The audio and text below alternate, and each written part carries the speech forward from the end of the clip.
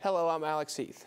Tonight we have a special show. We will look into the life of graduate students. I'll have two guests, both current graduate students, one going into the area of public health, another into geoscience. My third and final guest was a recent graduate in the area of sports management and recreation. He is also a current instructor here at WKU. Coming up on the show, we'll have the three guests. We'll see exactly what those rewards and challenges they faced in going through their process of going to graduate school. Hello again, welcome back. I'm here with Lenita Glass, my first guest on the show tonight, and she's getting her degree in public health education. We can all know how important health is to anyone in any community, and it's a big deal going on with health care in the Obama administration right now, how that's changed in recent years. So, Lenita, thank you for coming on the show today, first of all. And what is your work exactly entail in your graduate work? It involves a wide variety of course work involving public health. Our core content is biostats, health behavior, environmental health, epidemiology, and public health administration. Now, I also noticed when talking via email that you said a lot of your work is tied to restaurant inspection. Yes. And this is one of the biggest restaurant cities, in not only in this state and the area, but in the country. Yes. So how important is that impactful-wise in this area? It's very important. We have to ensure that when we go out to eat that the food is prepared in a safe manner, and so that is very important to public health. And my capstone project focuses on restaurant inspection scores and the impact on ability of restaurants to stay open. Now, why did you choose to go with not only just public health, because a lot of people go into the health areas, but the focus on restaurant inspection? Actually, the Barren River District Health Department was looking for a graduate student to work on some data, and so that sparked my interest in working on that. Okay. With public health, like I said, the Obama administration's been a big deal. He's changed how health care is worked out. Has that affected your interest in going into this? Did the change in health care affect your interest in going into public health? Yes, with Obamacare, another focus that I work on is worksite employee health. And so since insurance premiums are going up, we are looking for ways to cut down on those premiums. Right. And so a lot of our work that we do in worksite wellness helps to lower those premiums. Of course, you're here doing work at WKU. Why did you choose WKU? They have wonderful benefits at WKU. So while I've been able to work here, I've also been able to get my education. Okay. This campus is not the most popular as far as UK and U of L are the two most popular schools in this country. A lot of people know them more, but this campus is beautiful. It's set in a very serene geography with a unique aspect of caves that I'll talk about later on the show, and so it's a very unique area and a very unique campus. Is it something that drove you here? Was that just how beautiful the campus is? Is something absolutely, about it, absolutely. And I've actually been here since '97, and I've seen it evolve into something really nice. And I'm glad to be a part of Western and working here and being a student here. Now, so working in public health is it's so important because healthcare affects everyone. Some industries can only affect some people, but healthcare definitely affects everyone. Did you have someone growing up that you looked to and said, "Hey, this person really drove me to go into healthcare"? Yes, my mom. She was a nurse, and so that I didn't want to be a nurse, but I wanted to do something with the public health, and I came to Western and found the major in public health, and so I was able to use that. We all had, so like this is your mom is important to you. And I said a lot of people, I think, important for families. If you stay strong with your family growing up, it usually has a big impact on what you choose to do. So my family is always like, "Oh, you talk too much. You need to be on television." Here I am, but with another thing with health, you have to be able to talk to people and be able to relate to people because it's hard because you have to break a lot of bad news dealing with people that are sick and they find out they have some kind of terminal illness. How important is that for you? Is that something you had to work on a lot just to get? Yes, with public health though, you kind of get to share some good news. You kind of get to talk about some good healthy habits and get people on the right track that way, so you can kind of turn it around and make it positive. Yeah, there's been a big deal going on in this country with obesity, and so you have to, like you talk about, giving people healthy habits and ways to keep their health and keep exercising and eating right. How big of a challenge is that? So for not just for you personally, because you have to practice what you Absolutely. preach. Exactly. Absolutely, you do have to have that image because if you're talking to people about, for example, obesity, and you don't exercise or appear to look fit, then people are not going to take you seriously. So it is a challenge. Absolutely, because you have the issue, like I said, new people have New Year's resolutions. They'll be like, okay, I'm going to lose so much weight this year, and then it'll always last like a week. So people are like, oh, I was like, oh, I guess I'll try again next year, kind of thing. But so you got public health is always important to communities, and I mean, what have you done a lot of work with this community? As you mentioned, the Barren River Health Department. What all have you done with them? Now, years ago I did work with them, and so when I worked for them, I was able to do, breastfeeding is important. So it's I did a campaign with them for that. And this summer I'll be doing, this is all from Barren River District Health Department, but I'll be working with CHC, Employee Health and Wellness, and I'll be able to participate in some programs that will help the community there this summer. What type of programs do they offer? We're going to focus on worksite wellness. So they go out into communities, CHC goes out into the communities or employers to see if they want to start up employee wellness programs. Okay. And I actually something else I was going to, you mentioned it, was employee wellness programs that some companies have implemented those and try to push their employees to, as they feel like, if they're healthier, they'll be happier and they'll work better. Do you see that being a correlation? Yes, that actually field is going to be growing. Public health, health coaches, that's going to be the growing field.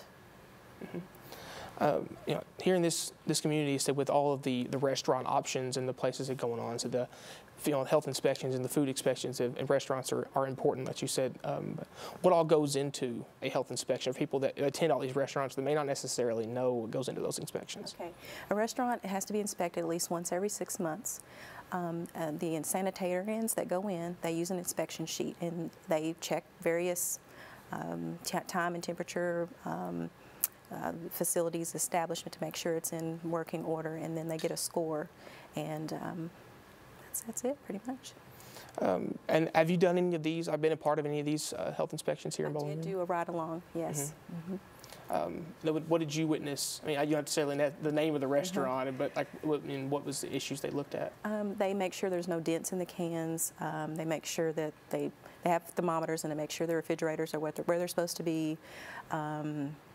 And they make sure the lighting fixtures are good. I mean, they do a thorough inspection. What was the biggest thing that maybe surprised you when you went on this ride along that said, hey, I wasn't really sure how much in detail they went on this? I really didn't know they went into much detail in the structure of the building as far as lighting, holes in the walls, flooring, and that kind of thing. I didn't know it was going to involve all that. Now, so you mentioned this, that your mom drove you into doing this. What did you actually get your undergrad degree in? Public health. It was public health. So you just stepped along in doing this. And what is your favorite part about what you're doing in public health? All of it. It's all really fun. And the most important part of it is that you can choose whatever you want to do, whether you want to work with younger kids, you want to work with older adults, worksite wellness, sanitation. There's just a lot of things you can do with public health. So you mentioned starting with little kids, and how important is it for parents to start raising their kids right on healthy habits? It's very important. If you can start earlier, the better off they are. So we got about a minute left in this part of the show. If you wanted to say a little something like toward parents of the community about living right and how important it is for healthy habits, what would you tell them? Just very basic information. Just exercise daily, at least 30 minutes a day. Eat plenty of fruits and vegetables. And that's about it. That's about it? Yeah. All right. Well, once again, thank you for coming on the show today. I'm sure everybody that's seen has learned a lot about public health and people about the restaurant inspection, because I didn't know what all goes into restaurant inspection. So it was interesting to learn. Thank you for being on the show today. And after we'll come back, we'll have Gil Olette, who will talk about geoscience and water conservation in caves. Hello and welcome back to the second part of my show. Today we have Gil Olette. We'll talk getting a degree in geoscience and doing some interesting work with water resource management in the Caribbean. Not in this area, but in the Caribbean. So you've got to stretch out a little bit to get to some of your graduate work. A little bit. It's a bit of a trip to some of my field sites, but a nice trip. But a nice trip. When you get to the Caribbean, you have to deal with the cold weather we've been dealing with some recently here. Oh, it's quite nice for the most part. Well, back to the original, geoscience. Explain to people what geoscience is exactly. Well, geoscience is an interesting field. It's quite broad. So most of the earth sciences, or different studies of the earth, sort of fall under that category. These include fields like meteorology, things like geology, and other sciences that most people don't think about as often, geophysics, paleontology, studying fossils, and pretty much all of the different aspects of the earth that we can study physically. Okay, that clears it up a little bit.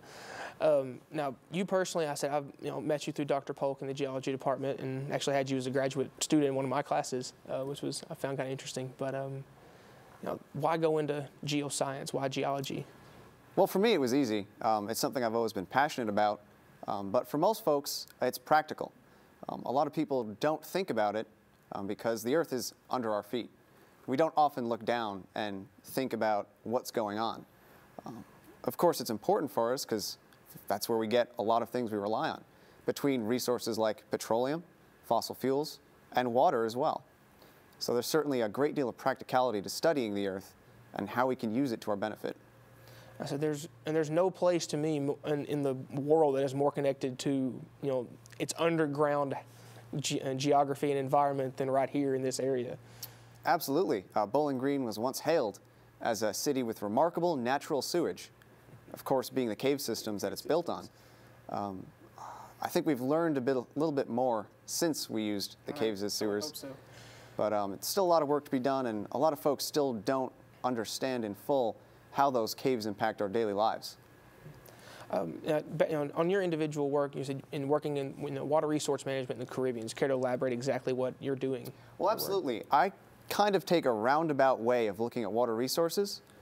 So down on the island of Barbados, where I'm doing my thesis work, I work with some of the government groups who run sort of tourist caves and different attractions. They're also on a karst landscape like us, so they have a lot of caves, sinkholes, those types of features. And of course, they have water issues. As an island, it's a little bit trickier than here. If your aquifer on an island runs out, that's pretty much it. You can't get any more water from upstream. You really have to ship it in or desalinize it. So down there, they're really interested in keeping what they have and making sure it stays pollution-free and usable. And so what I do is I go into caves and I take samples of cave sediments, things like stalagmites, and I use those to look at how rainfall patterns and water has changed over time on the islands. And using that, you can see under these conditions in the past, this is how their water levels have changed, and that helps you sort of plan for the future. You know then, under certain climate conditions, what you can expect in terms of water resources. So it helps them plan for the future. It's like, here's just how the tree and how things have been going. Here's what we can kind of expect, coming up. Absolutely. Okay. Well, why you decided to go into geoscience and geology. What was the biggest challenge when you stepped into graduate school? It's like, I didn't really expect this to be as hard. Or well, it's a unique thing moving from an undergraduate curriculum into the graduate studies in a science field. As an undergrad student, mostly you show up to classes, take tests, you sort of memorize all these equations and all this knowledge. Once you're a grad student, you're expected to no longer just memorize, you have to apply it and make new science. So that's really interesting. You sort of get put out in the field and it's like, well, figure out something to do and make it worthwhile. And figure out something to do and make it worthwhile. Need to write that one down. With this community being so connected to caves, something else people don't really realize is the number of endangered species that are solely connected to cave environments. Absolutely. There are a lot of species that adapt fully in cave environments. And there is a remarkable amount of biodiversity in caves that unless you've spent time in there, nobody really sees. And of course, if we do things like pollute our groundwater, it makes it a lot harder for some of those species to survive in those sensitive environments. And so it's important in the fact that a lot of us like endangered species. We want to keep them around from the biodiversity aspect, but it's also important for us and for maintaining an ecological balance so we can continue to have valuable water resources, valuable cave resources. A lot of places, Bowling Green included, especially if we look up at Mammoth Cave, just 45 minutes from here, they rely on these cave ecosystems for revenue, to bring money into the community, and to keep them as important natural sites of heritage. There's one of the highest things on the known list for Kentucky is Mammoth Cave. I said that in the Kentucky Derby are probably 1-2. People that know anything about Kentucky know that's here. Yep. draws a lot of tourists, a lot of people, because there's not a whole lot else in that in that area besides just Mammoth Cave. It's what draws all its revenue into that community. Absolutely. Now, Bowling Green is really tied in. It has all of its water supply. A grand majority of it comes through the cave system. Can you explain to both me and anybody viewing this to say that here's exactly how that works? Well, unfortunately, it's a little complex, but the long and short of it is, if you guys are familiar with the hydrologic cycle, it starts in the ocean. So we get rainfall that's formed from evaporation over the oceans or large lakes inland, and once it falls, it'll fall in the watershed that Bowling Green's part of, and at that point it's on the surface. And so if it's on, say, the surface of State Street, it picks up anything that's on the street as it moves downhill and downslope into, in our case, caves. In some places where you don't have the karst geology, that water would have to percolate through soil and bedrock for many months. Here, it can flow right into our groundwater through Lost River Cave, Carver Cave, some of the other caves right in Bowling Green. And so once it reaches those caves, it gets down into the groundwater. And then for us, we pull our water supply from the Barron River right down 31W. So a lot of folks will just think, oh, we get it from the surface stream. We don't have to worry about those caves. But of course, some of these caves reach that river right upstream of where we pull our water out of. So that whole system, sort of starting from the clouds down, is just water moving through the air down to the surface, picking up whatever we feel like leaving around, and moving it right into our caves and then to our drinking water. Not only is Mammoth Cave close by, so you already mentioned Lost River Cave that's here in Bowling Green, and there's also Crump's Cave in Smith Grove that's actually owned by the university, where a lot of I know the work in the geology department is done. So what work is being done by the geology department here in the Crump's Cave? Well, we do a lot. Mostly we focus on how the chemistry of the water is changing, from when it falls as rain, interacts with soil, things that might be in agricultural type land uses, as well as what's coming off of the streets and roads. And then we see how that's coming through in the cave. We can monitor, waterfalls in the cave to see how that water's changing. We actually are lucky here. We have great water treatment thanks to our utility providers, but it helps us understand, especially for places or people who use well water, what's actually getting into that water supply to begin with. Right. Chicago actually recently had a sinkhole open up. When I saw that, I was like, oh, that's more than we see here. Because recently there was a big hole that opened up, I believe, on Dishman Lane, and they had to feel like cars crashed down into it. And that's what people have to deal with. So how do, parking and transportation people, people that deal with transportation, how do they deal with that and make sure they build safe roads in this area? Well, it's tricky. The easiest thing to do is get involved with your scientists.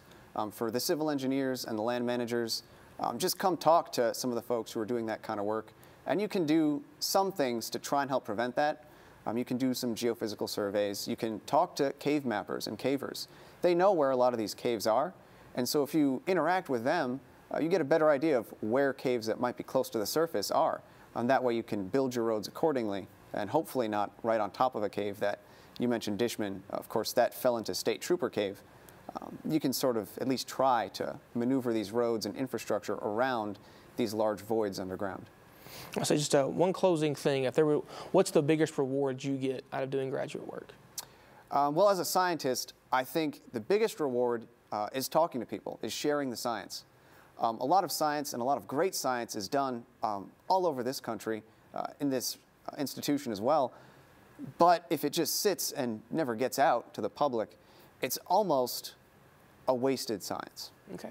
Well, Gil, once again, thank you for coming on to the show. I'm sure I've opened my eyes a little bit about geology and how it affects this community. Good luck with your research, and once again, thank you for coming on. Well, thank you very much. Thank you for having me.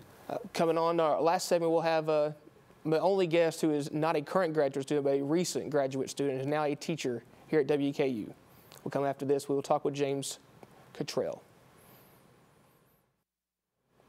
Welcome back to the show. This is my third and final guest, Jimmy Cottrell, who is an instructor here at WKU in sports management and got his graduate degree here, even though he is not originally from this area, from way out west in Colorado. A little warmer here than where you're originally from. It is, yes. They just got 6 inches of snow today, so yeah. Not regretting the the warmness. A little bit. I like the cold, but yeah, I'm kind of comfortable right here, right now. So you got recently got your degree in sports management, sports recreation administration. Mm-hmm. What got you into going to sports recreation? Luck, happenstance. I kind of just stumbled into it. I finished my bachelor's degree with history as a history major. When I got out to Western Kentucky, I was interested in doing graduate work. I just didn't know what area to study.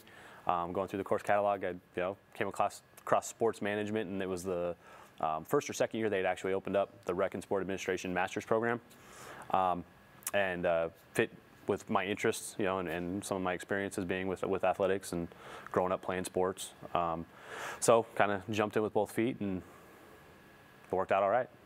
Well, let's actually backpedal into that, your athletic experience, because for anybody viewing this and may or may not know your athletic past, what is your athletic experience? Well, like you said, I'm from Denver, Colorado. I attended New Mexico State University, where I got my bachelor's degree on a football scholarship. Four-year starter. I was all-conference a couple times, All-American, and then I signed as a free agent. I wasn't drafted. Signed as a free agent with the Baltimore Ravens, similar to what Bobby Rainey is in now. Spent 2 years with the Ravens, backing up Ray Lewis, and then a year over playing in Germany in NFL Europe. The last year that league was in existence. Got hurt. Had to go back to school because when I was a student athlete, I was a classic underachiever. So I had to go back and finish school, and kind of fell in love with it. When I was playing, it was kind of a hassle. But then when I was paying for it, I did enjoy it.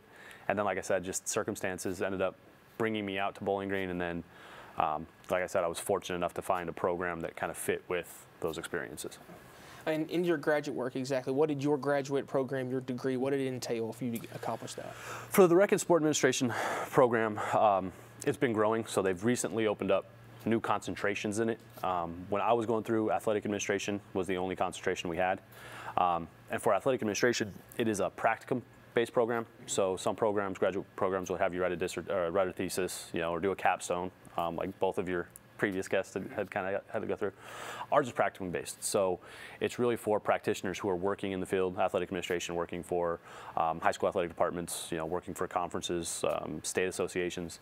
And so they, instead of actually making them do research and write, a thesis or produce a document, they have to go through and practically, practical experience, doing something hands-on where you're organizing a championship event. Right. And so for mine personally, I helped out here with KHSA, the State Football Gridiron Bowl Championships, was the officials coordinator, and KHSA hospitality coordinator. And then I was doing a graduate assistantship with the Department of Kinesiology, Rec and Sport, which the master's program was under. And so further, I did a couple other events, organized a couple golf tournaments, a charity fundraising bike ride for a nonprofit. So they all kind of fell in line. And with the three of them, I felt three practical experience I felt was enough. Honestly, for just the program itself, as it requires just one, I don't know. I personally, I don't think that's really enough to earn a master's. I was fortunate, like I said, I was able to get multiple experiences, which I felt prepared me and kind of, I feel better about deserving the degree, having done so more. instead of doing one major one, you did three that were shorter term that kind of accumulated into what maybe would have been a bigger event, kind of thing. On this campus, we definitely have some successful athletic programs, from football, basketball to volleyball team, who's been uberly successful, especially this past year. Then there's what everybody sees is the player and the coaches. A lot of people don't know what all goes on behind the scenes besides recruiting and scheduling. Sure. So give us the gist, as much as a small in the box thing you can of what an administrative office has to go through. It's funny because the athletic department is kind of rarely seen. It's heard about a lot. Like you said, the coaches and players tend to get the ink. But you have a compliance department that is making sure that rules, not only of the university, of the Sun Belt Conference, of the NCAA, are being followed. Aside from that, you've got the student athlete academic advisement, which is what I'm interested in, what I'm going to go pursue a PhD in. They're actually doing the academic side for the athletes. It's student athletes, so the coaches handle the athletic part. These athletic administrators are handling getting the students through school, making sure they're making grades, grade checks, things like that, making sure they're on track to graduate, helping them graduate, which again, Western has kind of had an exemplary record for graduating their student athletes, which is very positive. And then away from that becomes kind of the business aspect of it, and then your marketing, finance, accounting, development, fundraising is really big. And so they're really just trying to generate revenue, as best they can. And Western does a fairly good job of it. We have a $22 million athletic budget, which is good for the Sun Belt. We're gonna have to increase that, when we move to Conference USA. but we do borrow quite a bit from the university, so it's subsidized. That's going to be a problem. Or one thing that I think they have to address is kind of growing their own revenue streams, which again is part of the move, into Conference USA. Which you take me into my next question. WKU recently announced that move to Conference USA. How big a move is that, for them, not just in sports, but just to get WKU's name out there more, sure, and just in general? I think it's a tremendous move for him. Todd Stewart has done a very good job since he's taken over, as athletic director, and I think he kind of has a vision for the program, and he's definitely moving in the right direction. Very good financially. We will. Hands down, we're going to be making more money than we would have, in the other conference. Again, the media exposure, and if nothing else, the perception. I mean, if you look at the teams that are actually moving into the Conference USA with us, it's Sun Belt 2.0. Right. Right. But the fact that it's called something else, Conference USA, which has had a little bit of tradition and history behind it, has more bowl tie-ins, more success, in College World Series and baseball, and more tournament teams for basketball. Just that perception increases our prestige with it. So that's beneficial. Like I said, you can't be argued that it's a good move now. The problem or the question becomes, can we sustain that, within the next couple of years? And again, we're going to be making more money, but you got to spend some to make one. Right. Spend money to make money. So we're going to have to up that athletic budget. How much more of that comes from the university? And are we opening up more revenue streams through fundraising and media contracts that kind of supplements that, so we're not taking so much out of the university's coffers, which financial freezes and tuition increases, things like that. So no, I think in the near future, there's not a negative thing about it. Great job, very promising for the university. It's just that question kind of, can we continue that within right, 4, 5, 6 years down the road? Right. One of the biggest documents printed involving sports is Title IX, mm-hmm, without a doubt. What are the challenges that any school has to face when making sure they comply with Title IX? Well, that is kind of the challenge in intercollegiate athletics right now. Everybody's trying to get bigger slices of media contracts, which is driving all of this conference realignment. The problem becomes you have to basically use 2 sports, men's football and men's basketball, to fund the rest of your athletic department. Now with that, and because of Title IX, the proportion of your student athletes has to match the proportion of your students on campus. Since 1972, since Title IX, the number of female students technically now outnumbers male students. So if you have 55% female students on your campus, you need to have 55% student athletes, in your athletic department. Again, that becomes a problem when you look at football having 85 scholarships. That's a big number that you have to match just in female participation alone. On top of the fact that most of the men's sports and all of the female sports aren't revenue producers. They are dependent on basketball and football to generate enough revenue to cover their expenses. That lies the problem. Because of Title IX, it's great law, probably the best and most influential law that's passed, piece of federal legislation that's been passed, in the past century. There's just some tweaks to it that need to be made because it does limit and kind of hamstring, athletic departments' budgets, and that's one of the reasons why, maybe only 20 in a given year are actually profitable and making money, where the other, 100 or so FBS, Division I college football schools are actually losing money, if breaking even, if not losing money. Looking into your future a little bit, you're going to pursue a doctorate degree. Some people will look and say, doctorate degree in sports. Like how serious is that? I mean, elaborate on what you're going into and why you want to go into it. I'm going into the sport administration doctoral program at the University of Northern Colorado. What I want to do with it in kind of the end game, and one of the things, kind of in conjunction with what you're talking about, is I want to teach, in higher ed, and that's kind of pretty much all you can do, with a PhD. But more importantly than that, what I really want to play a role in is renovating, reconstructing the NCAA. I think it's been obvious with some of the scandals that have come out, throughout the history of the NCAA, but especially recently, as well as kind of this conference realignment, the money grab, Title IX. All of this kind of created a perfect storm that's proven that, the system we have in place isn't working. Right. It's not equitable, it's not fair. So instead of being hypocritical and saying, yeah, this is working, this is the best interests of our university, and our student athletes, I think we need to be honest and, put together a new structure. Not that everything is bad with the NCAA, but it definitely needs to be, renovated if nothing else. And that's really what I want to do with my research and with my doctorate is to play a big role in creating a new intercollegiate athletic system. So it would definitely be helpful going toward the future, all the crazy conference that's going on. But James, once again, as your official name is James, Jimmy, thank you for coming on the show today. I want to close by thanking, first of all, the station WKYU for letting me do the show and use the facilities here. Thanking my wonderful crew for helping out today. Hope you all got enlightened by the show tonight, and thanks for watching.